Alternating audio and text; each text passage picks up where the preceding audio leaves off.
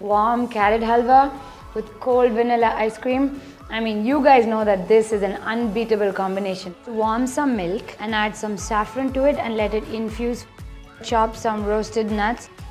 Add the cardamom seeds and with the back of the spoon make them into a coarse powder. Is to add some ghee to our pan and then add the carrots and cook it for a few minutes. Next, we're going to add our saffron infused milk and cook it until it evaporates. Add our condensed milk followed by our powdered cardamom and cook this for a few more minutes and then we're done. So to make them into bars, I'm going to set them in a square dish. Now flatten the tops and then place it in the fridge until it hardens a little bit.